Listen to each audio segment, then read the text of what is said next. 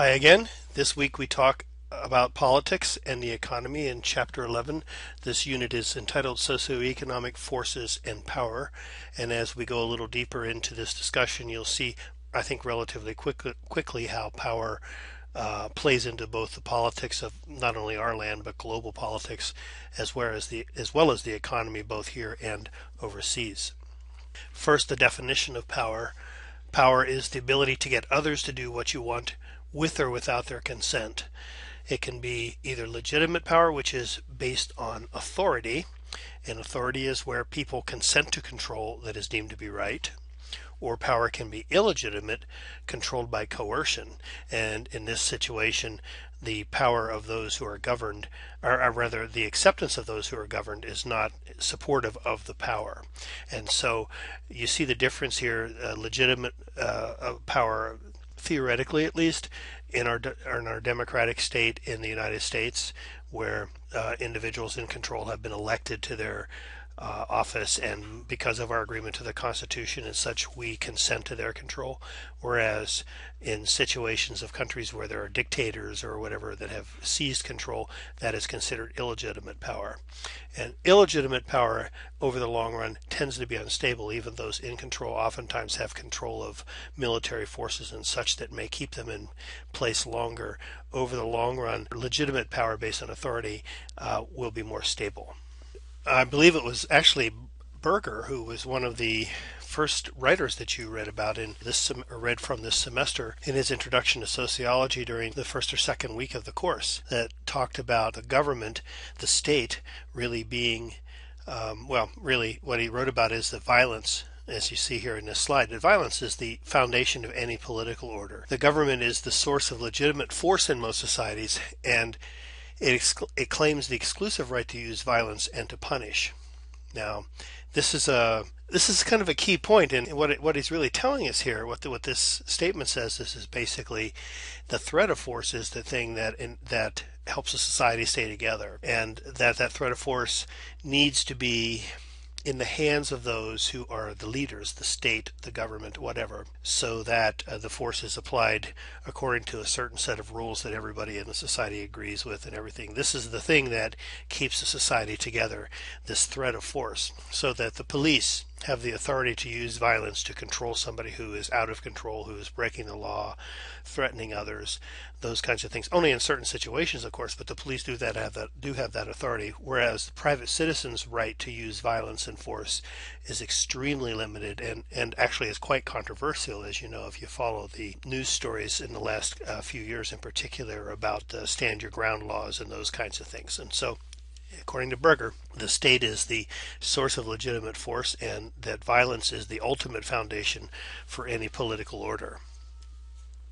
Now, Weber talked about authority and talked about three different types of authority. Again, remembering authority is legitimate power, and he described the three types of authority as being traditional authority, rational legal, and charismatic.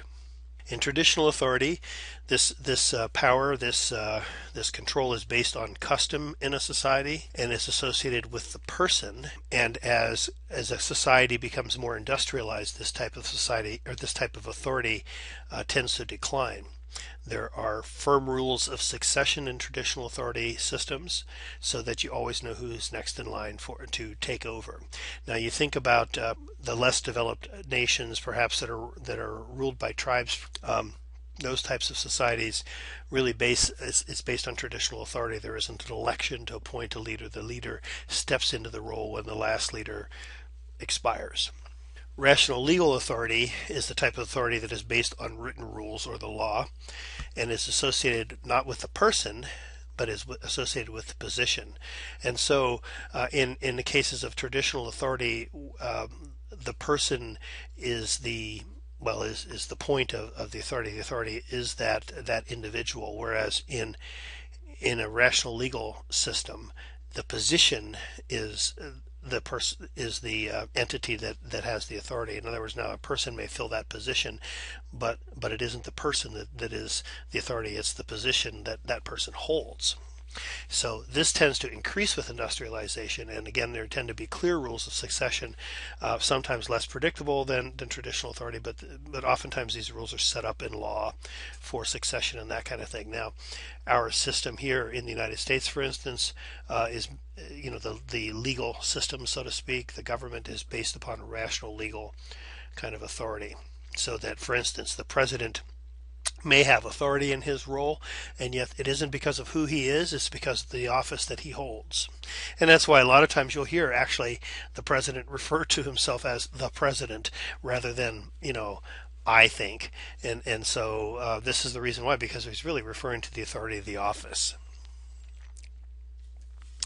Charismatic authority is the third type that Weber described, and this is a power based on personality, and the authority is associated with that personality. There's no rules of succession because, in fact, probably when the personality dies or leaves, there is no more authority any longer, usually in these kinds of things. And you think about this, the charismatic personalities such as a cult, for instance, and some of the leaders that are kind of actually infamous, in our history, that led groups of people because they just by force of their personality, more or less. And when that person died, the group really no one else can really step in and take care of or take the place of that person who has the charismatic authority. It's interesting when you look at the history of, for instance, the civil rights movement. There were two or three very key persons in the civil rights movement: Malcolm X, Martin Luther King, and perhaps one or two others. But those are the two names that tend to be associated most strongly with the civil rights movement in the 1950s and 60s. Each of those individuals were assassinated, and as those individuals were assassinated, the organizations behind them, while the organizations continued, they never really again had the sort of momentum behind them and the power behind them that they did when they had these two people leading them. And for instance, now I think the Southern Christian Leadership Conference, which was Martin Luther King's organization, continues to exist, but as I understand it, has become rather bureaucratic and very caught up in itself, and like a bureaucracy will do, and really isn't out there creating change. Certainly not like it was in the 50s and the 60s. And so this is kind of what happens sometimes when a charismatic leader leaves the movement or whatever. The movement goes away because the authority essentially goes away behind that person. These organizations behind Martin Luther King and Malcolm X that they were leading in those days, now have probably moved more towards a sort of a rational legal kind of an authority system, which just doesn't have that much excitement behind it, I suppose. Now, when we talk about governments, it's a different thing from authority, and there are different kinds of governments as well that's spelled out in the text. This includes a monarchy, which has an individual that's designated as a king or a queen. A democracy, and there really are different types of democracies. There's either direct democracy or representative democracy. When the old Greek form of democracy where they got together and they voted, that was a true democracy, a direct democracy. The first type of democracy formed by the colonists, in fact, was a direct democracy as well. But over time, our system evolved into a representative democracy, so that we send somebody to Juneau or to the borough assembly or to the school board or to Washington to represent what we believe. We vote for people, hopefully, that we think will believe and that will represent our beliefs. And if they don't do a good job, then we won't vote for them again. And so this is a representative democracy. It isn't direct democracy. Dictatorship is a system of government where one person rules. They're not elected, but they have an iron hand and they rule whatever government there is. And an oligarchy is a rule by a small group of individuals. We used to, when we were little kids, we used to think about the Soviet Union, the old Soviet Union, now Russia, a number of other republics around Russia, as being a dictatorship, but it really was an oligarchy because it was the Communist Party that was running the country, and you could tell that because their leaders would turn over. Their leaders could get thrown out of office and were thrown out of office a few times. So even though there was a strong man that looked like he was leading the Soviet Union, in fact, the Communist Party and their secretariat were the ones that were making the decisions, and their leader, their premier, was just representing what they wanted to be said. When you talk about totalitarianism, that's where government has control over everything in life. I mean, everything, what you watch on television, maybe what you wear, certainly, those kinds of things, the style of hair you can wear, and, theoretically, what you can even think. That's a totalitarian regime, and dictatorships and oligarchies are usually, they're not always totalitarian in nature, but when you have a totalitarian country or totalitarian government, it is almost always a dictatorship or oligarchy.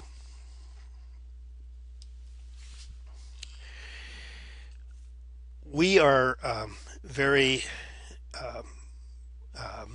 intent upon spreading democracy out around the world, it seems, in the United States. And certainly over the last 10 or 12 years, much of the efforts of our military, I think, and interventions in different countries has been to seed democracy where it hadn't been before, particularly around the Middle East and in Southeast Asia, back in the 1960s and 1970s during our involvement in Vietnam. Our involvement in Vietnam was not successful in terms of that. There still remains many questions as to whether the government that is established in Iraq will be successful over the long run. And certainly the elected government in Afghanistan struggles as well. And so one of the things that this might suggest to us is that not every nation, every culture, every society around the world is best ruled by democracy or is really ready for democracy, so to speak. They don't always work well, these experiments with democracy. Some nations that attempt to extend the vote to the population at large actually succeed at it only rarely. It isn't something that it becomes a well-established trend over a long period of time. And as the U.S. presence, let's say, in Iraq and Afghanistan reduces, only time is going to tell whether that effort at establishing democracy in those countries really worked. So some theorists, ask what conditions promote democracy, and Seymour Lipset identified 3 factors which play a very important role. And as you look at these factors, consider, if you know anything about the history of Vietnam and what was going on there, or if you're paying attention to Iraq or Afghanistan, consider whether or not the conditions are there in these nations, or were there in these nations, for democracy to get a firm hold. First, a nation with advanced economic development is more likely to be successful in establishing democracy. The larger the middle class, the less likely that they're going to engage in civil disorder. The middle class, by and large, are the individuals who cast the votes. I mean, they're the largest group of individuals. Certainly the upper class do as well. But the middle class are the largest group that are casting votes. And so if you have a large middle class, and this is ones that, relatively well off economically, if they're not wealthy, they're comfortable, then your society is going to be stable. And if you have a middle class is invested then in the successful functioning of that government, then democracy is going to be successful. They're not going to engage in civil disorder and try to overthrow the government. So that's the first requirement. And I would venture to say that there are very, very small middle classes in any of those 3 nations that I have been talking about, at least in Vietnam in the 60s. Second, nations that have a balance and diffusion of power when competing groups share in the governing of the state, that prevents one group from dominating, and so it is there's more likelihood then that democracy can actually have some kind of effect. If one group in a nation is dominant, then voting is going to be irrelevant. Even if you have other parties, shadow powers. For instance, in Russia right now, I think, I forget what the percentage was that where Vladimir Putin was elected president for, actually the 3rd time he was elected, but it was such a, I don't know that he had any meaningful candidate running against him, and although people voted, really, can you say this is a democracy? It really isn't, right? Okay, but in the United States, there are those who would say, well, the Republicans and the Democrats are the groups that compete for power, and there's several like third party, like the Green Party and the Libertarians and those kind of individuals out there also on the edges, agitating for to change policy and things. Now, some people would say that that shows that we have a balance and diffusion of power, but really, when you really look at that, the nature of the debate in this nation is very narrow. It's very, very centrist politically. There's the Tea Party that seems to be the extreme right, and there are those that call themselves, very liberals that are on the extreme left. But for the most part, most of our politics occurs around the middle, the center of politics. And so some people would say there really isn't a balance of power, that it is one centrist capitalistic power group that maintains control of our country, and that where there are really competing interests, such as a strong socialist party, for instance, or a very strong Green Party or a strong Libertarian Party, it might be a different matter. But the Republican and Democrats are really just kind of different sides of the same coin, more or less. So many people think. In any event, okay. In Iraq, there were three religious groups that basically formed around religion, at least. And let me see if I can remember these. They're the Shiites, the Sunnis, and the Kurds. And the Shiites, if I remember this correctly, are the dominant political religious group of the Muslims in around the Middle East. And yet the Sunnis, if I remember correctly, Saddam Hussein was a Sunni, and the Sunnis held a lot of power, and so there was a lot of lack of stability in Iraq because of that. But he was a strong man, and so he ruled those three groups and kept those three tribes, let's say, together in such a way that the nation continued to be a nation. But he did that through very violent means, from what we read at least. And so it's not to say that he was a positive leader or that he was a positive force, but he was effective in keeping the nation together. And so when Hussein was toppled from power in Iraq, very predictably, the third group being the Kurds, the Sunnis, and the Shiite Muslims all begin to compete, and there were battles among them as well. And it was really quite a long effort at getting the government established, and the earliest days of the government post Hussein there were very, very troubled because of this battle between these groups, and these groups really do not have a history of cooperating with each other.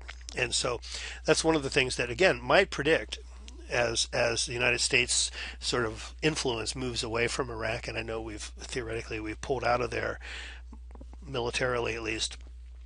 We still have a presence there, and once we pull out of there, I think it's going to be interesting to see what becomes of that if that country breaks into three states. We saw that happen in Czechoslovakia in the 1990s, I believe, as well, when Marshal Tito, who was the dictator of that area, 1980s even perhaps, died, and Czechoslovakia broke up.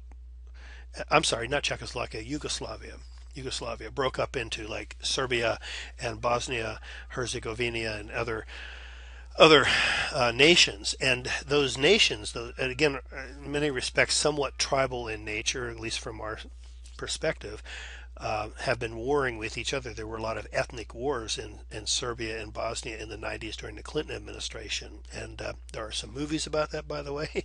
If you're interested, a lot of ethnic battles between the different groups and some very, very horrible things that occurred. You have to wonder if Tito, who was, by the way, identified as a communist, his strong hand kept those battles from occurring and that destruction from occurring. And so in a sense you kind of wonder if some societies do better with dictators. I don't know, but in any event, it's a little bit about that. And then finally, in nations which have a cultural heritage that tolerates dissent, and many of the nations where we are trying to establish democracy don't have that heritage at all. So these are the three things that Lipset at least believed were the things that make democracy successful in these conditions. And add to that now, again, remember the large supportive middle class being a very important piece of this. The more well-to-do a nation, the greater the chances that it will sustain democracy.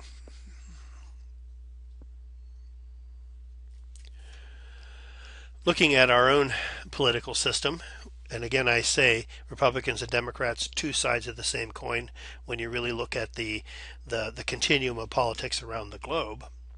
Um, this kind of gives you the demographics, let's say, of the different parties. Older individuals tend to be associated with the Republican Party. One thing that I've noticed in Alaska in the 25 years I've been here is, and this may have something to do with the fact that I'm living on the Kenai Peninsula as well, but there are many.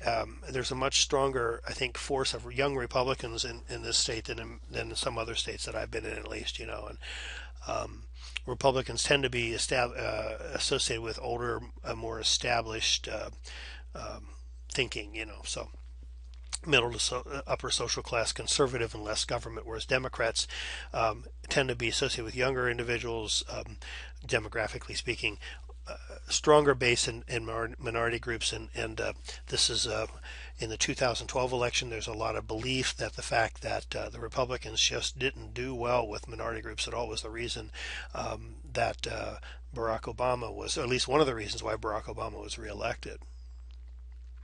More liberal, more female, tends to believe more in government, and has a focus more upon the working class rather than the upper classes. When you look at the debate that goes on in Congress right now between the Republicans and the Democrats, over issues about the economy, for instance, the budget.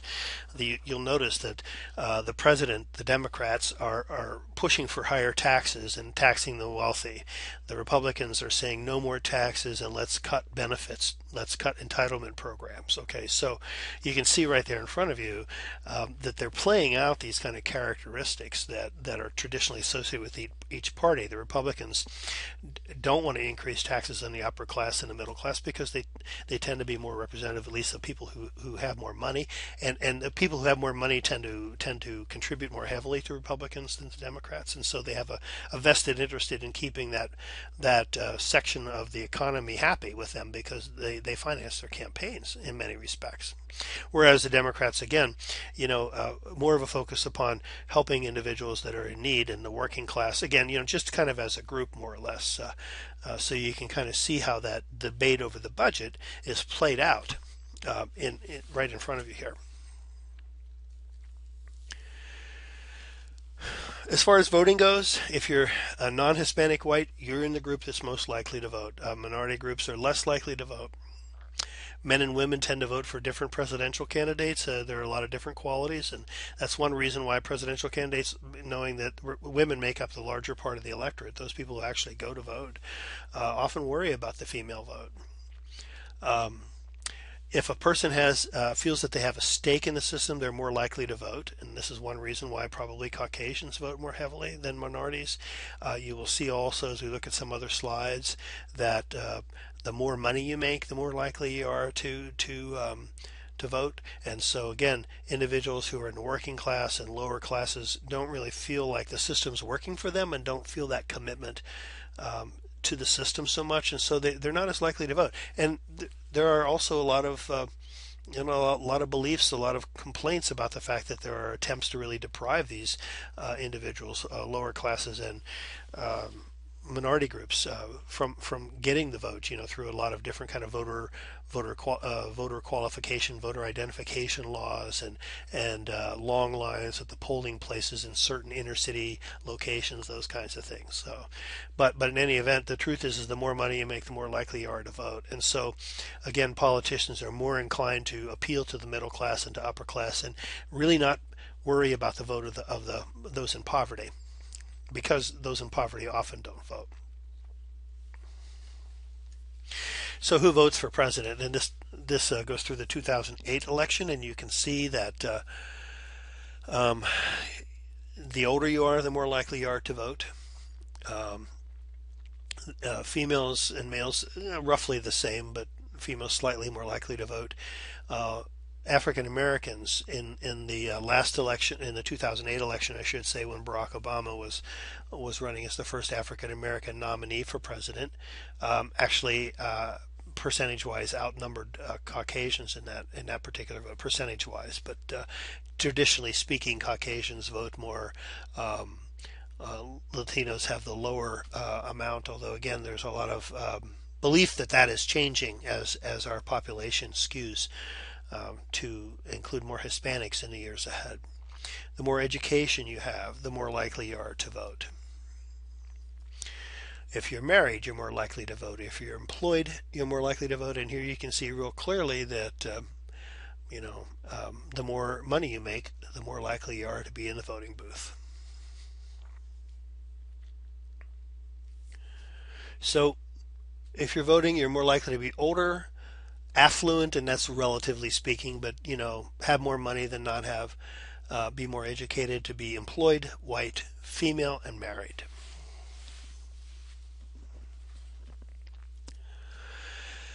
This isn't about the presidential election. This is really, and this is from 2009, so this map will have changed some, but the red being Republican, the blue being Democratic, kind of gives you a picture of the composition of the state houses, the state senates and state houses of representative, and which party has more seats in those houses, or which controls those houses. And you can see, I think, the nation's pretty equally divided here. I mean, this nation really just doesn't know what it believes right now. That's one way of looking at that, at least.